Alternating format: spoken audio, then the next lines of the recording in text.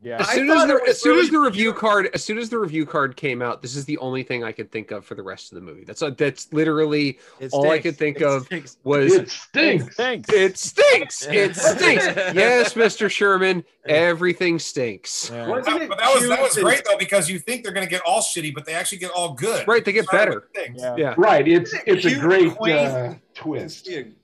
Wasn't it cute and quaint to see a garden variety movie mogul asshole? Oh my God! Opposed to one, with the controversies of the modern era. I've said before. Yeah, he's just a piece of shit. He's not a horrible piece of shit. And also, he just goes through methodically. He's like a talented average piece of shit, though. Really, they take their time. He's not jerking off in front of anyone, locking them in his office. Yeah. They just screw over all three of them. You sort of get a hint of it. You get to watch the whole thing happen in real time almost. I've said to you guys in these groups that I typically hate movies that are about making movies. Same here. But this, I fucking loved this. Mm-hmm. I loved this. I love it starting out with the Val Lewton, the Jacques Tourneur. Also, from now on, if I'm a cinematographer, I'm going to not wear a shirt, because those guys in the desert, like, not wearing shirts and picking up the camera and like running over. Yeah. I love that scene. I was like, yes, that's so rad. Yeah, but I also wanted to see the guy go off the train into the cactus. Like, it just had that, it had Poverty that Row cinema thing where you just like that. But it was like out there in the camera and like that single shot of they were doing the Western and the Native American guy jumps on the guy and then they're all, okay, we got it. He does he does the slate and the guy picks up the camera and they both have no shirts on. And they jump in the back of the truck. They run and jump on a truck. Yeah. But to me, suddenly, filmmaking, like, that represented filmmaking like it was like construction workers. It was rad. They were just like sweating. Poverty Row was just like that. They could crank out a feature every week and a half. Because I guarantee you now, especially on TV shows, if you look behind the camera, it's a 300-pound guy with like a fucking ball cap on and like, like stains on his shirt. Like, and he's got a huge tripod and he's just barely touching the camera. I was like, dude, these are like sweaty hunks who are like shooting a film. I don't know. Have you ever seen a Steadicam operator? No, those guys are buff. Fucking they tend to be tall. And they have all that shit hanging off of them. They have to be pretty strong. No, when they bring them in, the SOC, they start out as Steadicam guys, then they get worn out, or their back goes out, and they end up being like they have knee surgery, and then they get to be a stationary. They get to shoot CSI with they're sitting in a chair with a camera, basically. Right. Yeah. So this movie is a melodrama / borderline soap opera, right? Right. Yeah. I kept watching that through the whole thing going, you just turn the dial 15, 18% in that direction, and this becomes screamingly funny on purpose. Oh no. I know. I was showing this earlier, but I just can't get enough of this scene. Hang on. Like, it was so close to satire parody at times. Well, or hysterical. Yeah, oh, yeah. No, this is brilliant because she gets so. Oh, that was fucking hilarious. That was insane. So hysterical. When she's like, oh. So hysterical. She lets go of the wheel. And at some point, she lets go of the wheel because she's so upset. And you realize that this is the scene like the one of Addison and Eve walking in front of that bad process plate. Yeah, pretty much. Because we got it here too. It's just a bunch of grips like with 2x4s moving the car. In terms of how they put it together, it was brilliant because it's also the music video for Dragula. Pretty much. But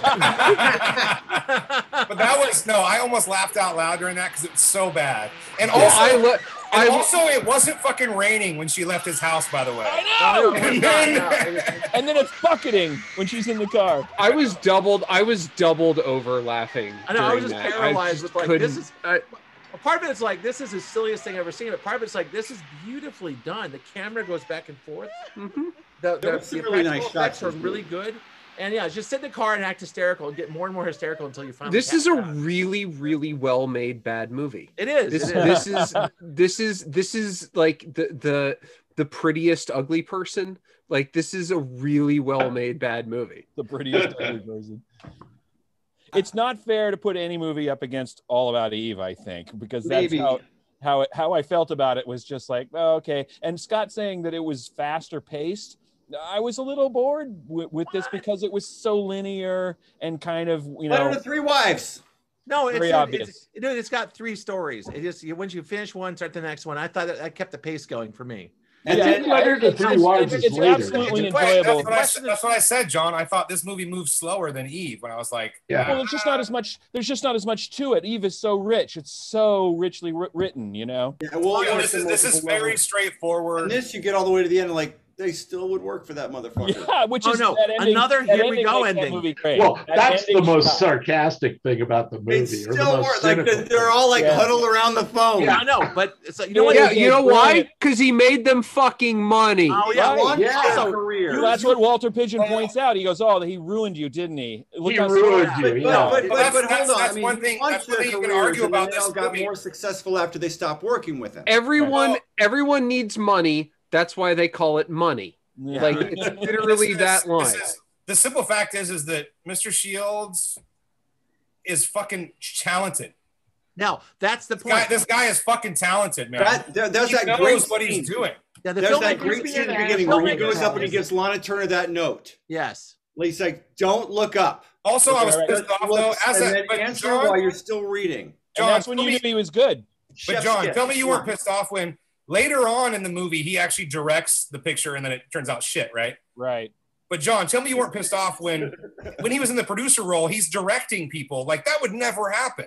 Like Sure I was would. like, oh, you can't fucking walk up and give her a note. You're the fucking producer. Get the Sure fuck would. out of there, you piece of shit. You're not Like supposed- if you're you were not the supposed- director on that picture, you would be like, you cannot fucking walk up to my actress while she's fucking in the scene and tell her to do something. No, Get studio the notes. fuck off my Studio set. notes are like the thing. Like Okay. Oh, okay. dude, I was so okay. pissed about Okay. that. There's all of Marvel is just studio notes. No, Correct. Like, there's Jared Wright production things, and there's Golden Age of Hollywood production things, and they're totally I different guarantee things. you, Louis B. There are Mayer gave producers- actors notes on set. Listen. The There are producers Louis B. Mayer ran- the fired producers people because ran they wouldn't sleep everything. with him. There's, Like- there's producer notes, but I doubt you even today the producers actually walk No. on the stage. No. No, they have their stage. assistant. Remember They that walk on the scene stage. was supposed Right, to be they a wouldn't, different they voice wouldn't of the have to third. because the director would be so beaten down by the production company, they would not ever stray from what was laid down. But circling around to the end again, it's like this: the filmmakers here should appreciate this. There's nothing can beat a good idea. Good ideas are what make everything work. And at the end, I'm going back to even though they're like, it was that supposed to be one. funny, ha, we're all going to, this is all Hollywood things that happen again. Fire. These guys, everybody in the whole film knows that it's all about good ideas. And Shields has nothing but good ideas. And that's, if you and really that's quick, the bottom line. real quick, I'm going back to. By the way, I had never seen Lana Turner really act, and I think she sucks. But Kirk Douglas also sucks, by the way. but here's the thing. And he does. Here's Jared's perv corner. I'm sticking to my guns, where I'm always in love with the secondary players more than the. And this woman, What you that's a great scene. Uh-huh. I am in love with her, and I want to get married and have babies. Oh yeah. No, she was great, man. She was that was a She's dead. I know. they're all dead. But I love how, first of all, I love how she was talking shit on the set. Yeah. and then And she fucking- on the other set. yeah. Oh, I loved it. I loved it. I love her line. It is a memorable bit part. That's for Well, that's sure. like- That's After- business. This Look, is I'm gonna personal. dip into Jared's perv corner for a second, but I'm gonna go back to the last movie, which She's is so hot. Barbara Bates. Man, Barbara Bates was beautiful. Is she the in- woman at the end? Oh yeah. Yes, Yeah, Phoebe. she's hot. she's She's the hottest and- chick in that movie for sure. and unfortunately, her career went real sideways because she had significant depression issues, and nobody would deal with that because it was the 50s and 60s, and she ended up killing herself. But like, just like, she was gorgeous in that movie. And yes, you're right, the secondary character, Yeah. way better. Well, that's I that's was common. attracted to Barbara Billings. Why is Barbara Billingsley. What the, Barbara Billingsley. I know. I know What, Lana what's Turner? what's Mrs. Cleaver doing Cleaver. in this movie? This is Cleaver. Does anyone else think that? I know. Pardon Lana me, Turner- stewardess. I speak jive. Does anyone else think though that Lana Turner, she can't really act? Am I right? I mean, No, I've No, seen her in Trouble better Is- stuff. She's better in The Postman. Yeah. Always rings twice. Postman was amazing, but even then she was kind of struggling a bit because she's got Yeah. for her it was all like looks and just the ice cream blonde and all 9 yards and I don't know that this movie succeeds because of the acting. No, it doesn't. I think It's over the freaking It's top. more the story, I think. Right. Also, Dick Powell's all right. Yeah. Well, Dick Powell's an actor. He's also a Religion singer. No, Forbidden I get Planet is again. great. I know Dick Powell from the 30s and the Gold Diggers of 1933 and things like that. And he's this ingenue guy, things and dances and hoofs. He and also played a detective. detective a in the private 40s. eye. He started playing a detective in the 40s. Even Kirk Douglas's Oscar moment, which is that scene I had behind me. Yeah. Because when she comes to the house and he's fucking the other girl, Oh my God. that's his like breakdown. Like, get the fuck out of here! What do you want from me? Exactly. You told me. Like That was even an that was amazing like scene. that was like borderline. I was like, oh, that's good, but wait, that's bad. Oh, that's good. That's bad. I don't know. I couldn't. I don't know. It was definitely turned up to 11. And after it was over, I went, holy shit, because it was so much. It was like the energy level of that was so much hotter than anything else in the movie. Right. And then you get the hysterical driving scene with Lana Turner right after that. Which is, it's just that is the peak of that movie. And I was wondering, it's like a little. But here's the question: is that performance good or bad in that scene? I thought it was good, but it was I think it works. the suit of the scenery. It works. It works. It totally works, and it was like that is the peak of his nastiness. I mean, double crossing his director friend is pretty bad. This movie basically should be called "It Works" because, like, it works. So I was going to admit to you guys, why did he go from 0 to 60 in 2 seconds for no reason? Yeah, I don't know. It was out of the blue. Well, have you seen a bunch of other Kirk Douglas movies? Kirk Douglas, he does that. That's what he does. Saturn 3. He goes from 0 to 60. That's his. He goes from 0 to 60 and no stopping. I know. Everything. Okay, let me ask a question, you guys, and I admit it's a little late for rewrites on this script, but you think 3 stories, right? They have pushed Lana Turner's story to the 3rd position, so that was what we ended on when we came back, right? I always think of it as being that way. I keep forgetting that hers is actually the middle. Yeah, the writer's story is the 3rd one. And I think they just do it for gender reasons. As a guy, girl, guy. Yeah. It seems like that is the worst thing that he does in the whole movie. It's Yeah. the most awful he behaves. So it's a real easy fan. No. I think that the writer getting his wife on. Yeah, he was when he tells the writer, he tells Gaucho to take out the writer's girl. That's pretty nasty. I know. Covering that up. When he fucks up with him and Emil. When he fucks up, when he's in the back and he says that. Yes. And then he walks back out. That's the best acting he does in the movie, by the way, is when he walks back out and he's just like, look, I didn't know. Look, I'm okay. Look, the things you say sometimes. Wait, which scene was that? That was great. That was great. What scene was that? When he accidentally tells Bartlow that he got Gaucho to take his wife on the plane when he's in the back room. Oh yeah, I told him not to go on the. Yeah. That was nuts. That was good. That was good. And also, the first time he fucks his director friend was also pretty good. Yeah. He comes out and he goes, "Hey, we got it. We're doing it." And so so's directing, and you're. And it's like, what? Wait, what? Okay, it's almost like if I say it really fast, he won't notice that he's not directing. Yeah, right. You're just not ready for a $1 million picture. Also, I really appreciate the fact that they did the fire. Like they were just like, we're gonna do the fire scene, and this is gonna be 30 seconds in this movie, but we are gonna pay to do this huge fire and then have him walk out of the scene. Like that's that was great. It looked really good too, actually. It does. It looked amazing. It did look dangerous. I was like, I don't know if that would fly today. They might be like, you can't do that. Oh no, they killed several extras, I'm sure. Like, also, was this week's theme cigarettes? Well, the 50s theme was cigarettes. I was gonna hold on. I think our entire show's theme is cigarettes. If we really look back at it, between this and Hannah Arendt, like we've got a lucky strike in that dimple in his chin. Oh yeah, pretty much.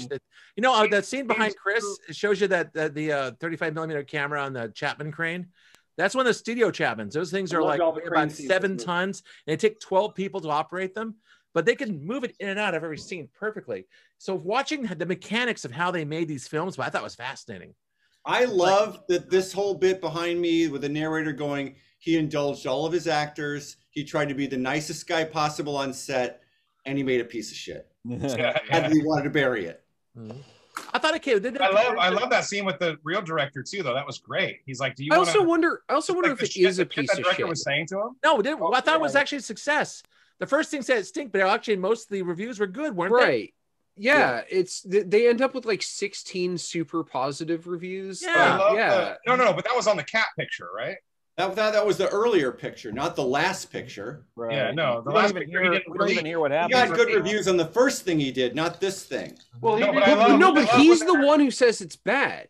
He says it's bad and he shelves it, and it's like, Yes. I wonder if it's actually bad or that's just his mental weirdness. His neurosis. Right before Yeah. that, though, I love that foreign guy who's like, I guess he's German or anyway, I don't know, but he Eric was von like, He Stroheim. was Estonian. He was a Baltic German. okay, so he's Estonia. But I love how he's schooling Jim's him on Baltic directing. corner. He's like, you can't have every scene be the climax, otherwise you can't go anywhere. Right. He's like, he's like, do you want to fucking build up to the end of this movie, or do you want to just have every? And I mean, of course, that's when he gets fired or quits or whatever. But I love that. You know, It was just such a However, good, Michael Bay has made Yeah, an I was entire career of every God- scene being God, the God climax. damn you! I was going to use the That is exact same line. diagnosis- Michael Bay never learned this lesson, did he? No, and thank God. Right, exactly. My favorite director has got to be Alfred Hitchcock and his wife, the disapproving one. Now, these are all supposed to be people. The Shield's supposed to be David Well, yeah, the Selznick. Brit, the guy who does the middle movie. Yeah, that's supposed to be Hitchcock, and the other one's person. I forgot who the writer was, but it And wasn't. this is Shirley Temple. That's Shirley Temple, and the writer it wasn't supposed to be Faulkner, but it was somebody else. Oh, there was another guy. Yeah, Another guy, an academic turned writer. who was Well, actually if it a was professor. Faulkner, if it was Faulkner, he'd be writing everything at home and calling in and saying you did it wrong. Like that's, Didn't well, Faulkner this guy write the wanted screen- to. This guy wanted to. That's why he brought his home there. Didn't Faulkner write The Big Sleep though? Like, yeah, that's and then Well, left. There's like 3 writers on that.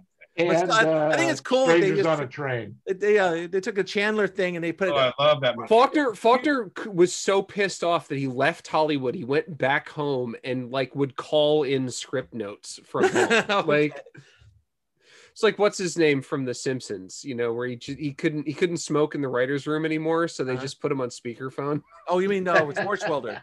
Yeah, John Yeah. Schwartzwelder. Schwartzwelder, he's a legend, but Oh God! That by the way, that interview. If you guys haven't read that interview with Schwartzwelder that came out a couple of weeks ago, it's so good. that guy was out to lunch. Throw a link into the if you can throw it a link into the chat.